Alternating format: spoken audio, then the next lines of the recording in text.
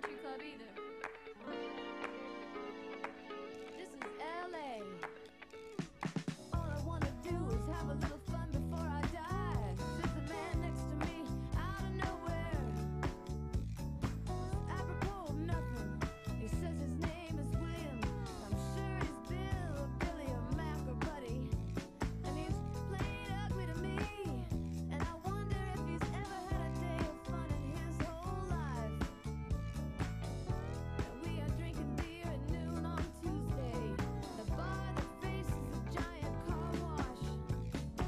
The good people of the world are washing their cars on their lunch break, hosing and scrubbing as best they can in skirts and suits. They drive their shiny Datsuns and Buicks. Back to the phone company, the record store too. Well, then nothing like Billy and me, 'cause all I wanna do is have some fun. I got a feeling I'm not the only one. All I wanna do is have some fun. I got a feeling I'm not the only one. All I wanna do is have some fun until the sun comes up over Santa Monica Boulevard.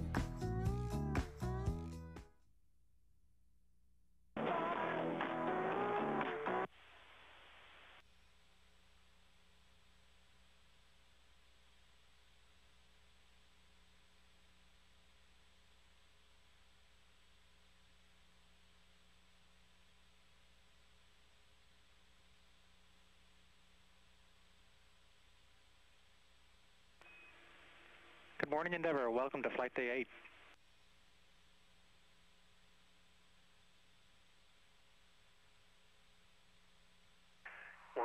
Good morning, Houston, and we're ready to have some more fun.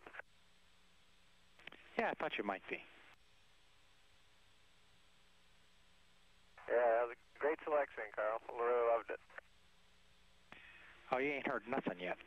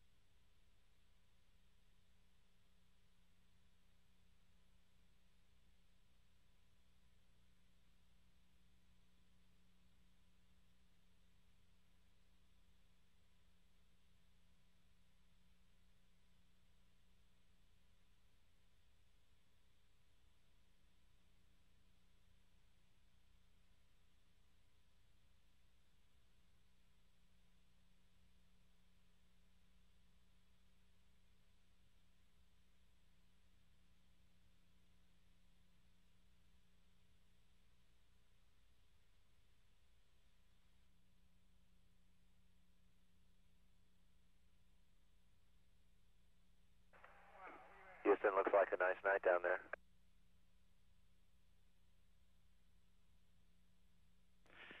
Now, Brent, we have the weather radar and the visible satellite picture up on our screens right now, and there is a front coming by.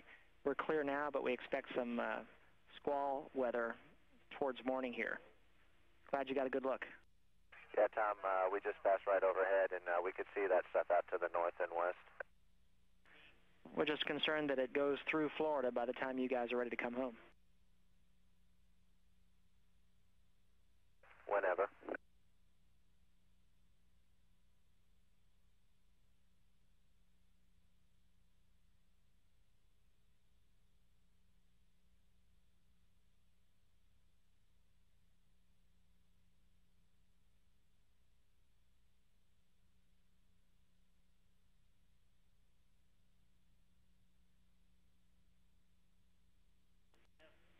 Endeavor, no reply. 90 seconds till a teacher's handover.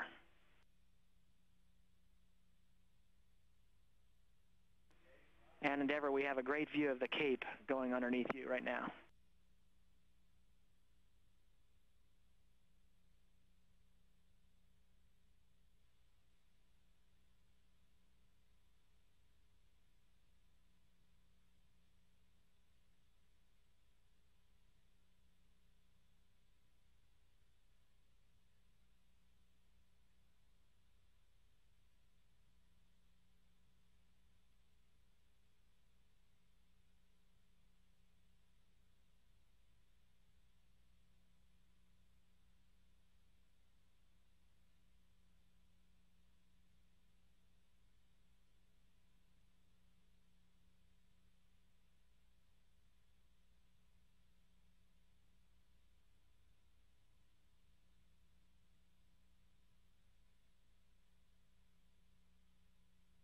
Those lacy webs across the states as we went over it. Look forward to getting a chance to see that again, Brian.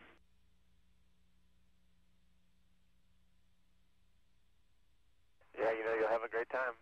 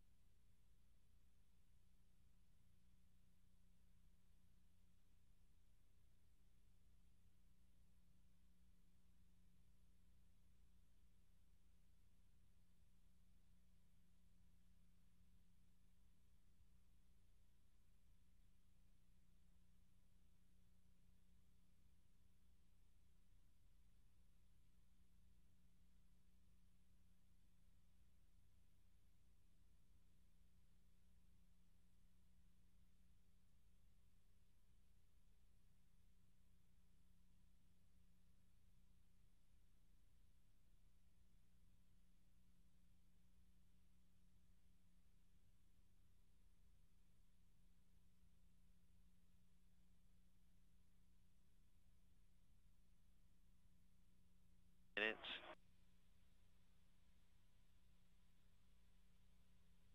Endeavor, copy. And a heads up, your conversation with South Africa is still on at 1 hour and 40 minutes. Okay, we copy, and we're setting up for that now. Thanks, Winston.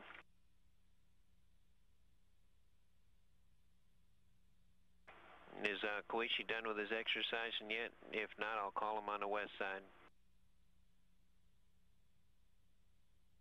I didn't have as much lint as that of IMUs, and I cleaned them off. Okay, thanks. During your off-duty time, did you get to play Go?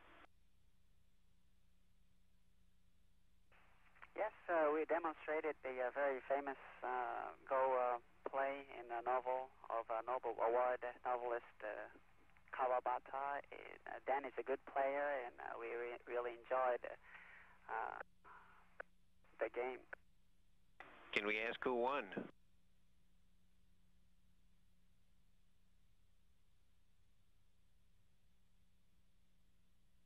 Well, actually, Dan gave me this good part, and I was playing the person who won the game, so I was supposed to be one, but it took so long, and we didn't come to the end of the game.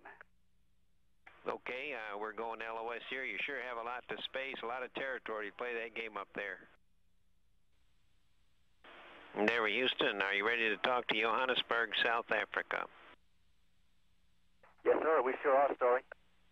Okay, here they come. Johannesburg, this is Houston. Please give Endeavour a call. Endeavour, this is Johannesburg. How do you hear me? Johannesburg, we read you loud and clear. Welcome aboard the Space Shuttle Endeavour. Ryan, Winston, Koichi, thank you so much for giving us a few minutes to talk to you. We really appreciate it. This is Teddy School in South Africa. We have some students from ProTech who have some fascinating questions for you. And we're going to go to our first student, who is Sachin. Over to you, Sachin. Hi, Captain. My name is Sachin. I'm from Kempton Park. We are students of ProTech, and we really consider this a great privilege because this is really a once-in-a-lifetime opportunity. And my question to you is, how long have you been in space, and when can we expect your return? Well, actually, just past the 7-day mark in space. We've been up for just over 7 days and 1 hour right now, and we're going to be up here for about 2 more days before we come home. Our next question comes from a young lady, Imelda. Over to you, Imelda. Hi, this is Imelda. I just want to ask Captain Brian, how did you choose to become an astronaut?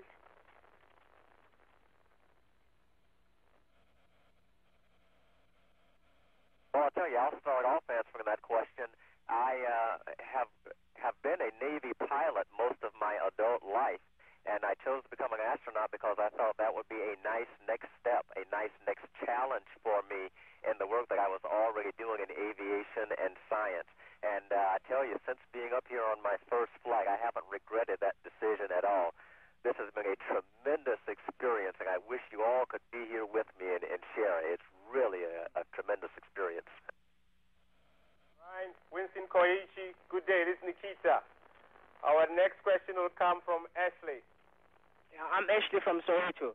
I heard rumors about you're gonna land on Mars soon. Is it true? Ashley wanted to know there about Mars.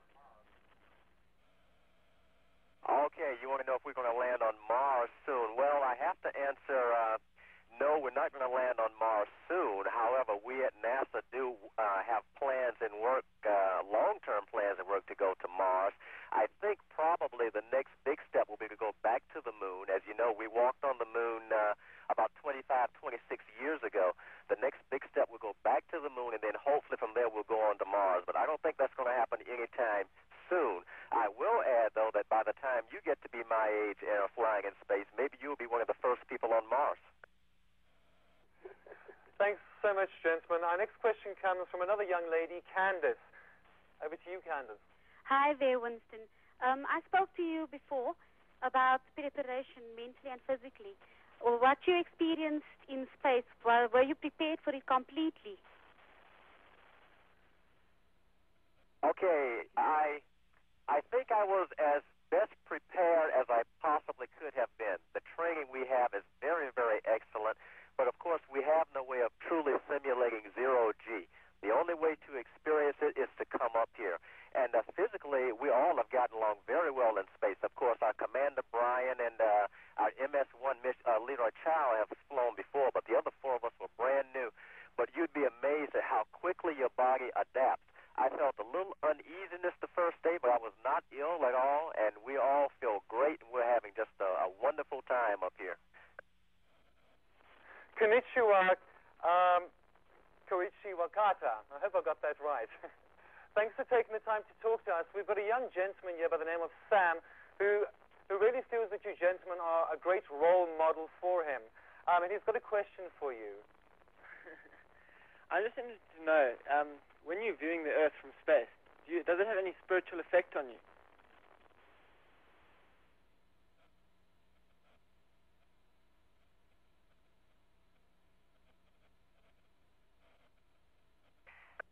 Well, we've been in space for almost a week, and I was very surprised to see my body's adaptation into this microgravity so quickly. And we are feeling very good, and we are doing our job in here, and it's been a great experience for me. Very much, Konnichiwa. Our next question comes from another one of our students. It's Yassar. Over to you, Yassar. Hi.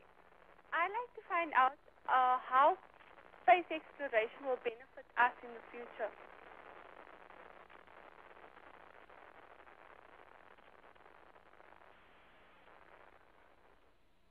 That was a little bit broken, but I believe your question is about how space would benefit us in the future. Is that correct?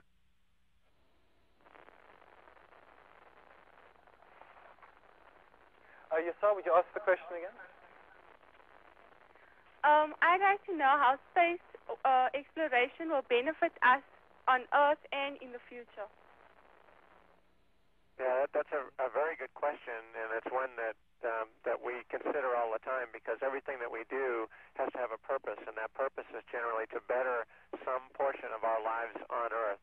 It turns out we can come to space and do lots of things we can do that we cannot do on Earth. We can do medical experiments up here. We can perhaps invent new drugs to combat diseases. We may be able to grow new crystals to be able to run faster computers. The list is endless, and we could talk about that for many hours about how space can benefit it. But it's not limited to any one area. It really spans every part of the everyday life on Earth, and we hope to be able to improve it from space. Astronaut Scott, we understand that you have three objectives on this mission, one of them being to retrieve a Japanese communications satellite. We also have a question now from Sean, also one of our students, in connection with the mission. Okay, I, Dr. Scott, and his crew. My name is Sean.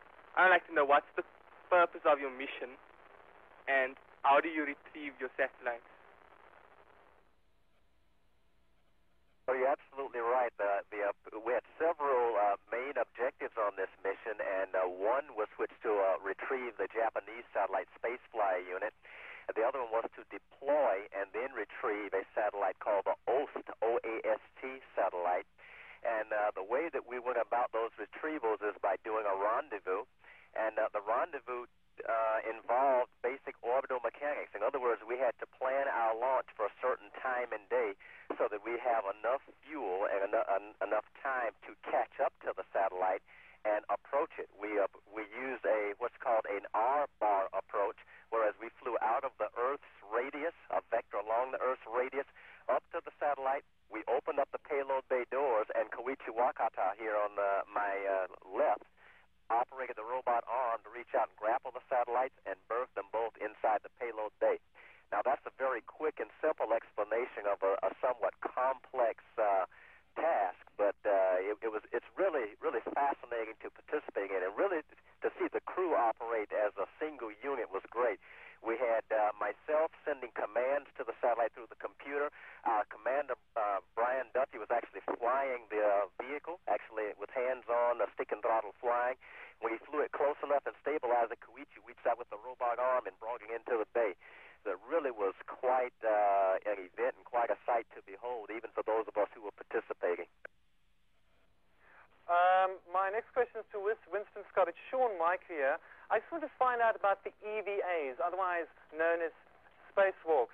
Could you tell us more about the spacewalks, if you have any planned, if you've done any yet? Oh, I sure can. This flight consisted of 2 spacewalks. The first was done by Leroy Chiao and Dr. Dan Barry. The second spacewalk was the one that I participated on, and Dr. Chiao participated on that one with me. The purpose of these spacewalks was to test out equipment and structures and techniques and so on that we might use in building the International Space Station. The second purpose was to test out improvements to our suits, our extravehicular mobility unit, our space suits. And I guess that was the highlight of my spacewalk. Even though it was a very busy 6.5 hours of spacewalking, the most important part, I think, was the 35 minutes that I used to stand still in the most cold environment that we could achieve. And I activated the thermal, the heating units on my suit to see whether or not they would keep me warm. And I'm happy to report that they worked very, very well. I never once felt uncomfortable out there in the cold of space. So anyway, we've had 2 EVAs, and I just enjoyed that. I wouldn't trade that experience for anything else in the world. It was tremendous. Absolutely incredible visuals there, sir. Our next question is for astronaut Wakata, and it comes from one of our students, Karen. Konnichiwa, astronaut Wakata. My name's Karen, and I'd like to know, what is wrong with the satellite that you're retrieving from space?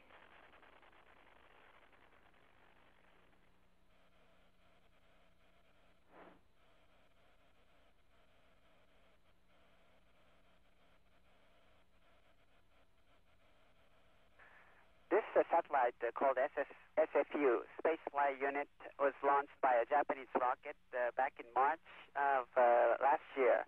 And it has been conducting various scientific researches such as material processing, astronomical observation, and systems which will be used in the Space Station Alpha, which will start its assembly next year. And they have been conducting very successful experiments, and we successfully retrieved the satellite. And after we go back home on the Earth, the Japanese engineers and scientists will gather a lot of very important data out of the satellite. Gentlemen, our next question comes from Nikita. Konnichiwa, Koichi. In terms of Japanese-U.S. relations, what does this mission hold? What does it hope to improve? What in terms of the U.S.-Japanese relations, the joint mission? Are we going to see more joint mission in space? And what are the immediate benefits for both U.S. and Japan, if there are any? Konnichiwa, it's a very good question. And this successful retrieval of the Space Flight Unit was achieved because we had a very good coordination and cooperation between the Mission Control Center in NASA in Houston and also SFU's Mission Control Center in Japan. And we showed a perfect teamwork during this retrieval together with the crew members here. And this is one of the very good example of the international cooperation. And I think international cooperation is the most important thing to proceed onto further frontier in space. And both the United States and Japan are participating in the International Space Station Alpha program, which will start its assembly, as I told you, next year. And I think this is a very key element of the future in the space program. How far is the reality of an actual space station where different countries will be involved? Is this still in the books, or is it? How far is it going to be a reality? That is the U.S., Japan, Russia. The involvement of countries in space, establishing an actual space station.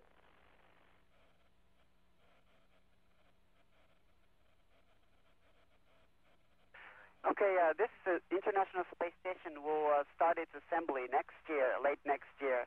And the participants are United States, Canada, Europe, Japan, and also Russia. Do you hope to invite us sometime in the future, such as South Africa, if we become involved in the space initiative?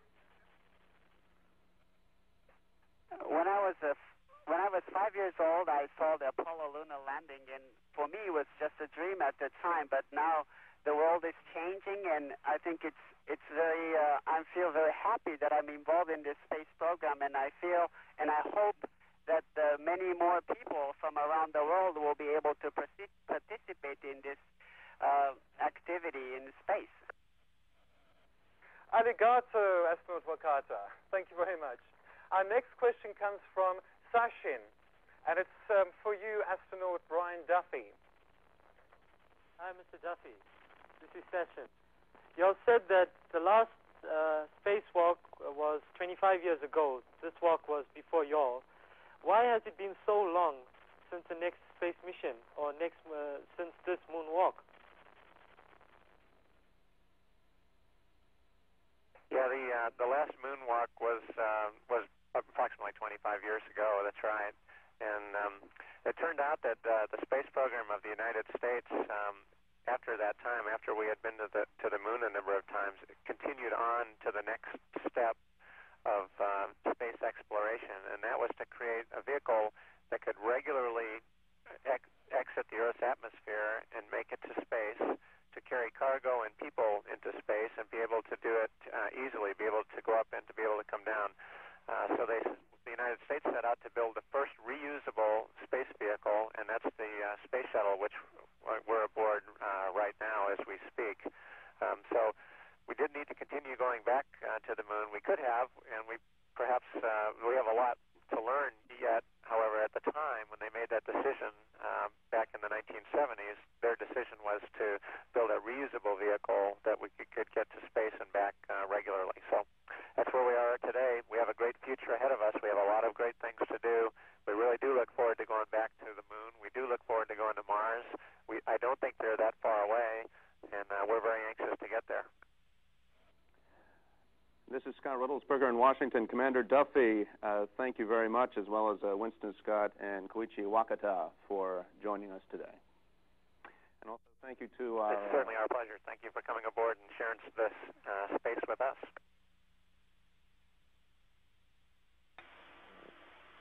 In Johannesburg, Houston, thank you very much for sharing a spaceflight experience with us. Endeavour is approaching Hawaii at this time, but in about 45 minutes at 26 after the hour, they will be above Johannesburg. It'll be in the daylight. You will not be able to see them, but they will sure appreciate the view of your beautiful country. And thank you, Endeavour. Thank you, Houston.